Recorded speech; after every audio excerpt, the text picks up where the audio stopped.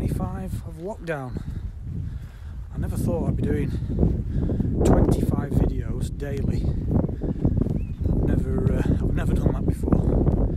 It takes some doing as well. It's sometimes it can be hard work getting yourself up to get out. Once I'm out, it's fine. But if you've had a bit of a bad day, then it's sometimes a bit of a struggle. But here we are. So last night, set the camera with all good intentions, having caught the two foxes together on the same video. I believe to be a pair. I don't think they're like brother or sister or anything like that. Well, you never know. So yeah, set the camera again in sort of a, it wasn't a daffodil pigeons, it wasn't a daffodil bush, it was some kind of, I don't know, it's like a reedy, it was a bit marshy there, or it has been marshy in the past I think, but it's dried out a lot now. So anyway, there's a little bush, and I put the camera in there, and went to collect the camera this morning, and all the bait was out. I thought, well, that's not a good sign. However, there were two or three videos, not quite what I was after, but take a look.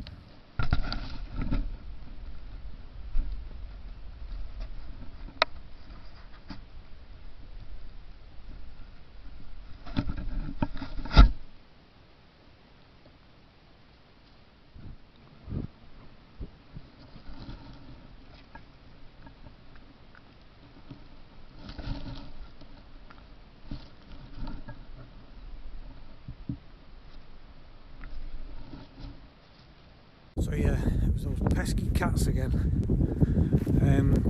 Where I've placed the camera, it's 200 yards from housing, and I've seen cats in the vicinity of the houses. So they're obviously just roaming in the woods, and they're a bit inquisitive. So yeah, that's all I got.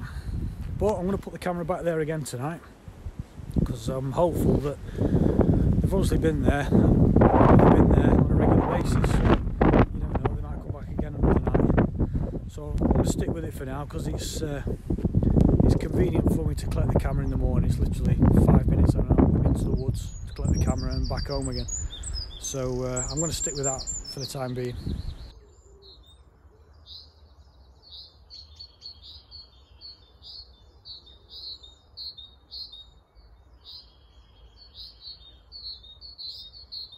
So I did promise that if Paul Outdoors got his footage back from his wildlife camera and he put a video up on his YouTube channel, that I would give him a shout out and put a link down in the description. Well, he has. He's got his footage back, he's done a video, he very kindly mentioned me in the video, so thanks for that, Paul. And he did indeed get some good footage. He got some fox footage, and he also got some badger footage.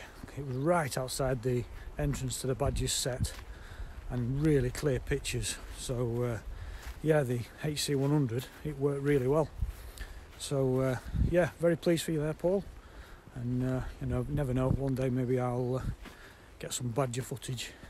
But yeah, if you want to watch that video, then I'll put a link down in the description to Paul Outdoors. So in the last few days, I've decided to treat myself to a new book. It's an animal tracking book by Hamlin. I've just got it today, just came today. I've just been reading through it, obviously in the fox section. And yeah, it's really good. It covers all animals in Europe, so there's a lot of things in there that we don't get in the UK, like bears and stuff like that, but everything we get is in there: foxes, badgers, otters, all that kind of thing. So yeah, it breaks all the tracks down into, you know, how footprints are formed and how they vary from animal to animal. It shows stride length and how the difference in walking, trotting, stalking, running, things like that. and it shows the different stride patterns and how the tracks sort of overlap each other sometimes depending on the type of animal. It goes into drop-ins and habitat and where they live and where they like to wander, all that kind of thing. So it's just a bit of assistance really for when I'm doing my tracking. So again, I'll put a link down in the description if you want to have a look at that. I spotted this the other night and I decided to look it up. It's purple flower and there's a big carpet of it all over here, and I believe it's called bugle. If you know any different, then please let me know. For those of you that have got your own YouTube channel, if you're interested in creating your own professional looking thumbnails, there's a piece of software that's free to use. I'll put a link down in the description. You can create really good thumbnails. Well, I think you can. It's the one I use anyway, whether you think my thumbnails are great or not. But that's just my artistic ability. If you've got a bit more flair, then you could be able to create better ones. But yeah, it's a free piece of software. Link down in the description if you've got your own YouTube channel.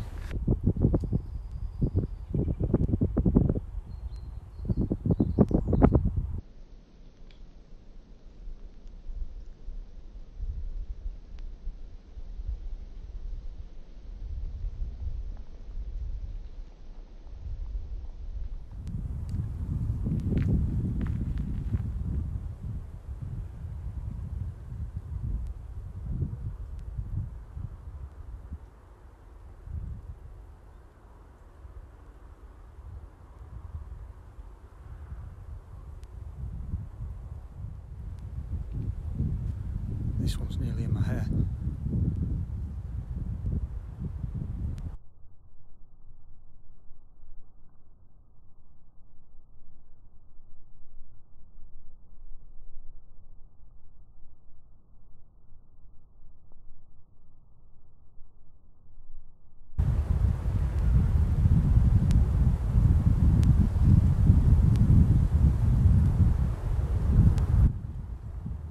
I could almost touch that one.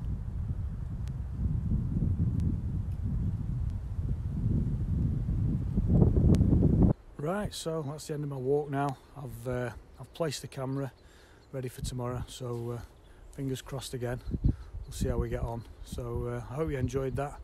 If you did, give us a thumbs up. If you're new to the channel, don't forget to hit that subscribe button, which is here, or the one down there, and don't forget to click on that bell icon so you don't miss out on my next video. Okay, thanks for watching. We'll see you on the next one.